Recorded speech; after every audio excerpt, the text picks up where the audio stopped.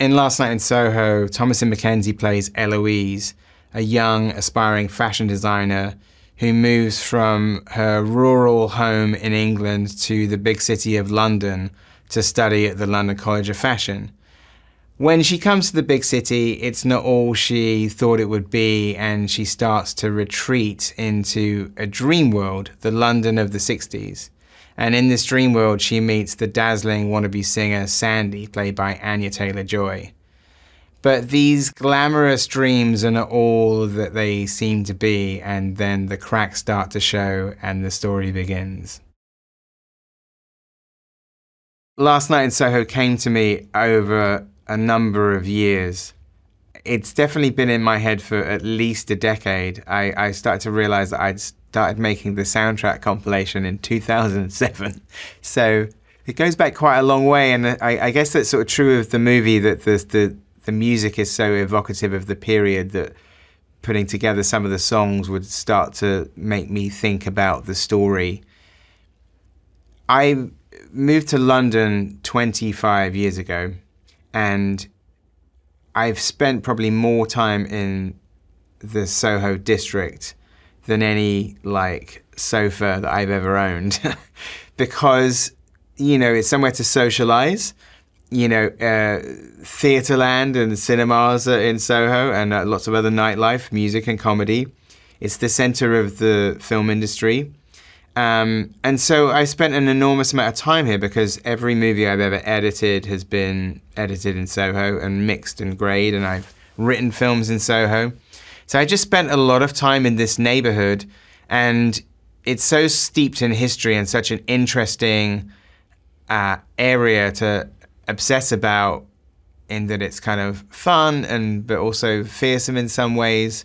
That the kind of the highest end of show business and the sort of the seamier end of the city coexist, literally next door to each other. So that's something that I've always found kind of very compelling. I also have this recurring time travel fantasy, the idea of going back to a decade, a time that I didn't previously experience. And so I guess for a long time, the idea of going back to the 60s is an exciting prospect, but it's always tempered with this nagging feeling that, you know, to do that is you just want to experience the good things about the 60s. And of course, not everything was good about the 60s, but so there was something that I guess becomes the point of the movie, is like it's dangerous to romanticize the past. And the further you get away from something, and your tendency to romanticize the good times and the bad times sort of starts to sort of take away from the reality of the decade. And so I guess in a way the film is almost like a cautionary tale for time travelers. Be careful what you wish for. I started to wonder, I wonder if there's a way of doing two of these movies in one. Like you have a movie about a girl who comes to London in the modern day, and then in her dreams, she sees the journey of another girl coming to London in the 1960s. So it became this idea of this dual narrative, and the idea of really getting to live somebody else's life through them. So you're living vicariously through somebody else's experiences. And because the lead character of our movie, Eloise, is obsessed with the 60s, initially the idea of going back to the 60s through this other character, Sandy, played by Anya Taylor-Joy, initially that is a very alluring, glamorous experience. And everything's going great until it isn't. Sandy is an aspiring singer and comes to London looking to make a splash. And I guess the story becomes not the good luck story of being in the right place at the right time, but the all too real tragedy of being in the right place at the wrong time. The irony is that I was initially thinking about her playing the part of Eloise. And because I just saw her in The Witch, I said, she's the perfect person to be the Eloise character in Last Night in Soho. So that was what I thought about as the next couple of years went by. I made another film, and then when I was starting to write Last Night in Soho with Krysty Wilson-Cairns, the character of Sandy was getting bigger. It was sort of, as we started to write, we started to expand the Sandy scenes, both in terms of how many of them there were, how much dialogue there was in those scenes, and you know, and including scenes like the audition scene, which wasn't in my initial outline, but like is something that we added to the story, and is one of my favorite scenes in the film. And as that character is starting to expand, and I've been watching Anya Taylor-Joy now in several films, and even just seeing her blossom into this amazing presence on the red carpet in terms of Anya just looks amazing in everything. And maybe I'd even seen her in some kind of like period look within a magazine, and then I started to think, you know what, maybe Anya should play Sandy. Like, I'd like to see that. And I think because like Anya has this really timeless quality to her, that you think that she could be a movie star in like, now, she could be a movie star in the 60s, she could have been a movie star in the 20s. In the original outline for the story that I had done, we didn't have the audition scene in there, and it was actually Krysty's suggestion that she said, I think we need one more scene in the 60s, and I think we need to see her perform to see how talented she is. So then we had this idea of like, she goes to the Rialto Club after hours and sings a song for the talent booker, the owner of the club. And, you know, as we're talking about this scene, I was looking at my list of songs that I wanted to have in the movie, and I said, she should sing Downtown. She should sing Petula Clark's Downtown. I think I knew that Anya Taylor-Joy could sing, or I was aware of that. I didn't necessarily know until we did it how great her voice was. And so it was really great getting her to sing Downtown, but to do it in, we did two versions of it. We did the one that was very similar to the Petula Clark version in terms of the tempo, and then we did a slower version, which is what is in the film and then in the trailer. So we recorded both of these, and she'd rehearsed both of them. And I think it was literally the day before I was mulling over which one to use, and it was like, it's gotta be the a cappella slow one. It's so spine-tingling.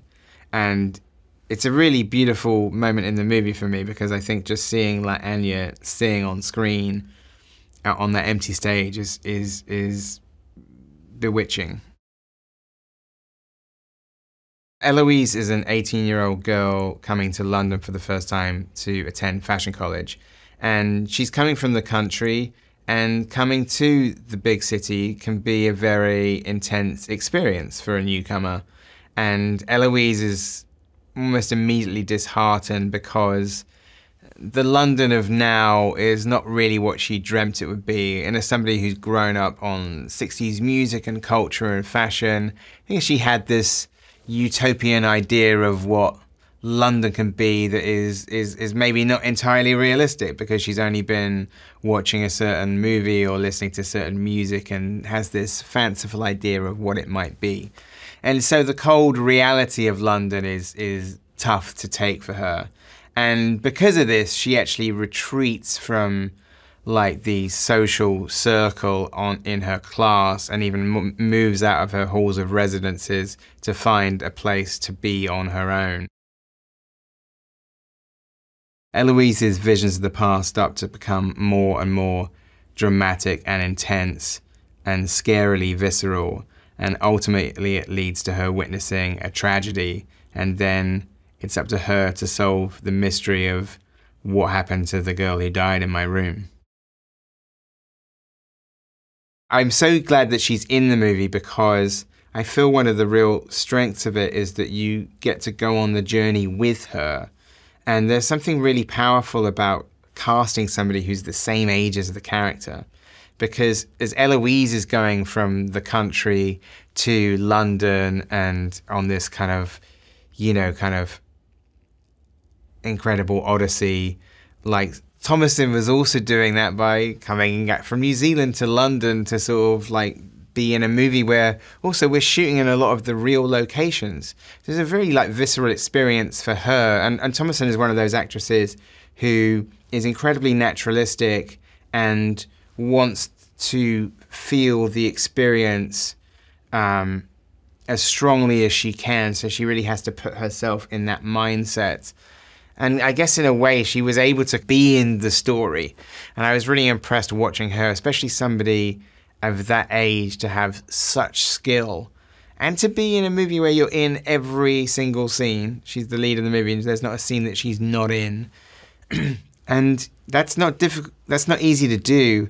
And she pulled it off with aplomb. So I was just sort of amazed at watching her, like, essentially run this marathon by being in the movie. And I think you experience so much of the movie through her on every level that you needed somebody incredibly special to pull that off. Both Eloise and Sandy have dreams of making it big in London. In Eloise's case, she wants to be a fashion designer, and so she's going to the London College of Fashion to pursue her dream. And she's carrying a lot of weight of responsibility on her shoulders because she feels that she wants to triumph where maybe her mother failed. Her mother had a much tougher time in London, and so she feels that she wants to A, succeed for herself, but also for her mother, which is a lot of responsibility to take on. Sandy is coming to London to be a star, and I think in a way, I feel with her story, it's sort of the tragedy of the left turn and the way that life can deal you cards that you cannot do anything about. And I guess in some ways that was inspired by reading a lot about showbiz stories and inevitably tragic stories in show business about careers that might have been. When we first meet Jack in the Café de Paris nightclub, she's somebody that turns Sandy's head, and he's somebody who wants to get to know her, and he's introduced to her as somebody who can make things happen. A showbiz manager, in fact. And Jack is a very intoxicating person because, you know, Sandy has a lot of confidence. Jack is there to kind of like fuel that and sort of tell her that she can be a big star and make promises that he can make that happen. And I think he's a very forceful personality, and Sandy ends up falling for him first as his client and then as a lover. And he's a very charming individual, but then you start to wonder what's kind of lurking underneath that charm. I've known Matt for a number of years and been a fan of him as an actor, and even though we've known each other socially, I've never really had like a part for him. And then when he first came up for Jack, I thought, oh, actually that's perfect. And there's something about Matt where, you know, he's incredibly charming, and I guess I wanted to see the sort of the darkness that was beneath and bring some of that out to start to pull back the curtain of a performer who's incredibly personable and charming. On top of that, I think Matt like looks incredible in like a period setting. I totally and utterly buy him as like if he was in the 1965 version of this film, like you could just slot him straight in there. So it was really great to get him to play that part and to, you know, channel other actors of the time. And so it was really great fun to finally find something. And it was great to send him the script and said, oh, I have a part for you. And he read it and he goes, yep, let's do this. Yes, I'm in. I always got the feeling with Terence that he was never entirely comfortable with being like a 60s icon. If you asked Diana Rigg about it, she would say, I was working for all of the 60s. The Avengers had me on a really tough schedule. So I think for her, it was like, she was filming all the time and the 60s went by like that. And then Rita, in a way, when you would talk to her about it, would talk in very similar ways to Peggy, is that if you talked about the great times of the 60s, there was always this ... before, you know, some acknowledgement of like, but the times weren't always good. And that was really interesting to me because I had different variations of that story from all three of them. On top of that, I'm not just casting them because they are links to the past. They're also all incredible like working actors. And it's about what the weight and power they bring to the contemporary scenes that they're in. And so the whole experience of working with all three of them, like, I just felt so fortunate, and what a privilege to be able to, you know, shoot with them like every day on the movie. It was incredible. The first meeting that we had about it was with our location manager, Camilla Stevenson, because once you've written the script, the very first thing you think about is like, can we pull this off in Soho? Because that's important. I don't really want to be recreating Soho like in another area. So we kind of grabbed the bull by the horns and said, we're going to make this film in central London. And so what that requires is an enormous amount of planning, the amazing cooperation of the City of Westminster to let us actually shoot in areas of London that never close. Even on a Sunday, like Soho doesn't shut. So you have to figure out a way to work around Soho to shoot scenes that take place in the modern day and to shoot scenes that take place in 60s London with period dressing and period cars and changing all the signs and changing all the ground floors of everything. And it was a Herculean endeavor, and I think it's a credit to my location team, production team, production design, and ADs, all of the AD department, that we were able to sort of pull it off. Because there were some days that I came to work and thought, I don't know whether we're going to pull this off. Because it's like, Soho is an area, it cannot be tamed. And so you had to figure out a way to make the movie with real life happening all around you. I was sitting in Los Angeles and I was thinking, Last Night in Soho was going to be my next film. I really wanted to do something completely different, that was a real departure for me, something that was a challenge in a lot of ways, something that was more serious, a film that had like female leads, and I knew it was like the right thing to do, is to sort of, after Baby Driver, is to make an original movie, like, as you know, rather than go straight into a sequel or to sort of like, you know, go off and do a franchise movie. It's like, if I have the opportunity to make an original film, I have to take it. The costume design was obviously a huge part of the process because it's actually, you know, baked into the plot in terms of the Eloise gets inspiration from the 60s and what the character of Sandy, who she's becoming obsessed by, is wearing. And that almost becomes the key to kind of her creative expression in the modern day, and she starts to get some success on her course through being inspired by the girl who she sees when she goes to sleep. So with all that in mind, we knew that the first dress that Sandy is going to wear has to be like a knockout dress, but also something that in its way has its own personality. And so it's something where I feel like Sandy and the dress become kind of intertwined. And the dress in itself kind of has sort of a quite ethereal feeling about it. You're in a dream state, and she's got this kind of amazing sort of like floating dress, of almost that she seems like a sort of shimmering mirage in a way. So we talked a lot with our amazing costume designer, Odile Dix-Moreau, about what those costumes would be, and obviously taking a lot of inspiration from the past and looking at kind of dresses from the time and the material and the people wearing them and the designers. So that was, I mean, that's the fun part of it, where you sort of get to sort of, you know, kind of turn back the clock and look at all these amazing fashions from the 60s. One of Odile Dix-Moreau's credits was the film An Education, which I thought did the 60s brilliantly, and it stuck in my head as a film where I felt like the period work was really, really well done and didn't feel like it fell into those cliches that you sometimes get of like swinging London.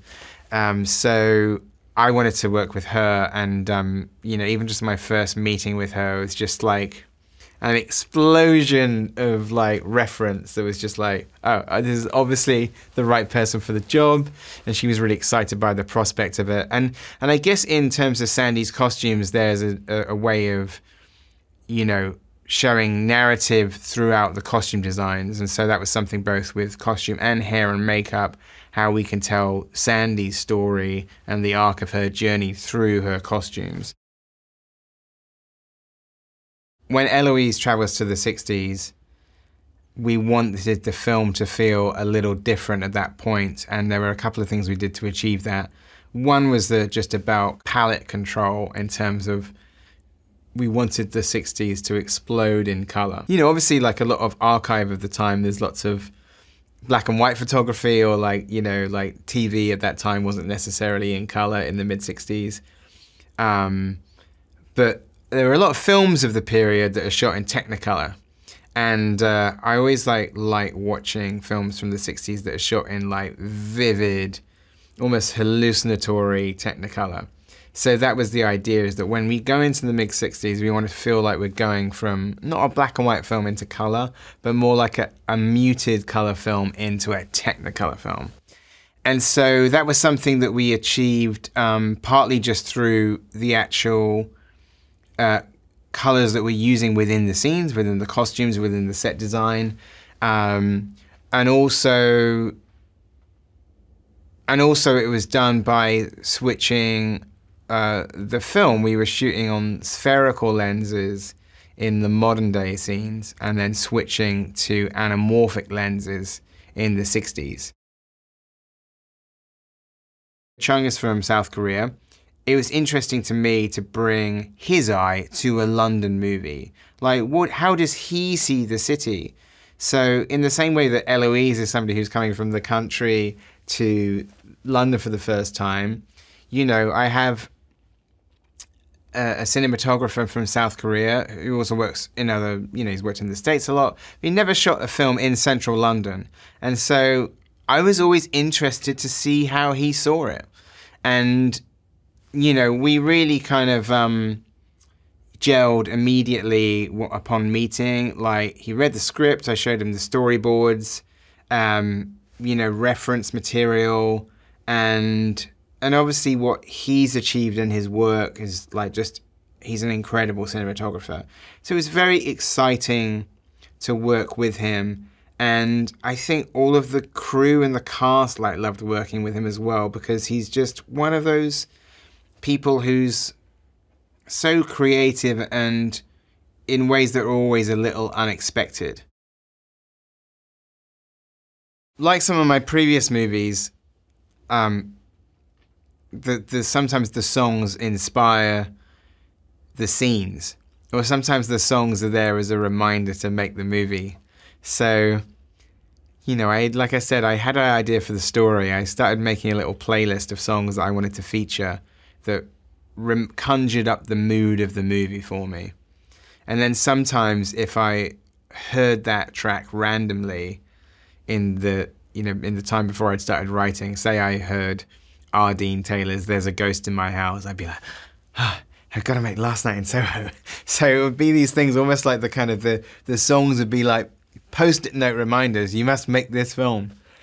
So those things, like sort of songs, that sort of really drive the writing process for me, because much like in the film, Eloise like uses the music as a time travel machine, essentially. You know, the sound of the 60s kind of like propels her back into that decade. And I guess it was the same thing, writing it is obviously like so evocative of the time. The best that you could hope for with any film is that the audience feel like they've had an experience at the end of it. And I think in this movie, you get to go on a journey with Thomasin McKenzie's character, Eloise.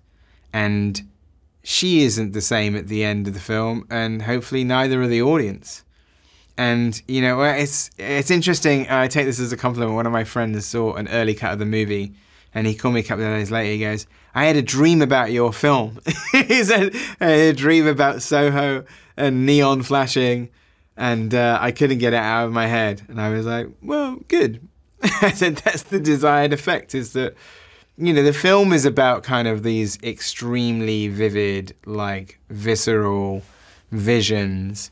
And, you know, if like somebody watches the movie and then when they close their eyes at night, they start thinking about things that they've seen in the movie, then there's, you know, what more could you ask for? You know, the worst crime is like the movie where you've forgotten what even happened in the movie by the time you've got to the parking lot. That's not good. So if people are sort of like thinking about the movie for a long time afterwards, if it's haunting them, then you've done your job. I have nothing against like watching things at home. During lockdown, I have probably watched upwards of 500 movies at home. However, I hope it's not controversial to say that the film is best experienced first on the big screen. It was designed for the big screen in terms of like the look and the mix, and just, you know, in a film where you're immersing yourself in like another world on the big screen, you get to go down the rabbit hole with Eloise in a way maybe doesn't work quite as well if you're looking at it on your phone. That's not, again, to sort of say that like you can't do that, but I would love people to have the opportunity to see it on the big screen.